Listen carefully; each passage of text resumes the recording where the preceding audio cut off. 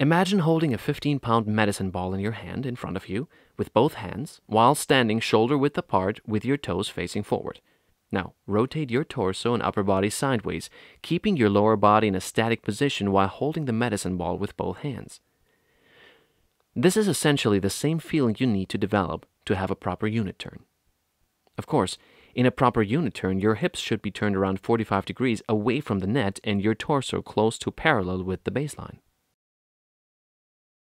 Extension of the non-dominant hand across the baseline indicates a full body coil. Part of your left back or shoulder, if you're right-handed, should be facing to your opponent. The modern forehand may change some of your predetermined misconceptions you may have about the forehand. A few years ago, when I was studying the modern forehand, I was taught that the non-dominant, the left arm shoulder in my case, should just be left alone to do what it naturally wanted it to do. Even my coach at the time suggested that I point at the incoming ball with the left hand, helping to balance my body. But once I studied the top pro forehands on tour in greater detail, it became apparent that the non-dominant arm has a major role in assisting the coiling of the upper body during the initial takeback of the racket. In fact, with pros such as Federer, Nadal, and Djokovic, they actively use the non-dominant arm to help them with the racket preparation during the takeback phase. Top pro forehands today start with the non-dominant hand holding the racket throat in the initial takeback. To begin the racket preparation, the tip of the racket should be pointed upwards towards the sky. There is a slight layback of the wrist during this key position. The reason the pros appear completely effortless on their shots is due to their fluid motion, which allows them to adapt to different situations.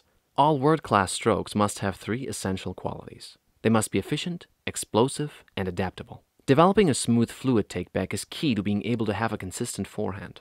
Many lower-level players either stop their motion somewhere in their swing or have some kind of hitch, which reduces the efficiency of their swing.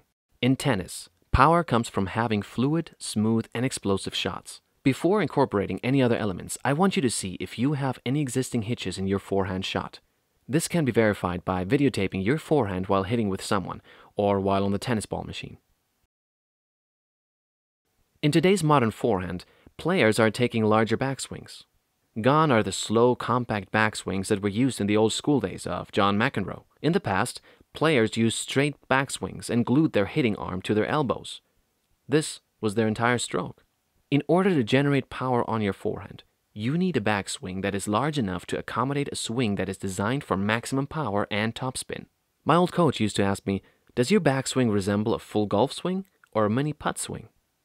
At the time, my forehand had many features of the old school traditional forehand. While my forehand embodied the classic forehand, I still wasn't able to produce adequate power or topspin that I needed in order to crush my opponents. The reason was that my tennis swing resembled a mini putt swing because I had been taught to take the racket straight back on my forehand. It took about 6 months before I learned to incorporate the modern mechanics into my forehand swing. Most players are still being taught old school forehand mechanics by coaches because that is what they were taught growing up. However, today's game has changed, and so does the way you need to swing for the ball as well.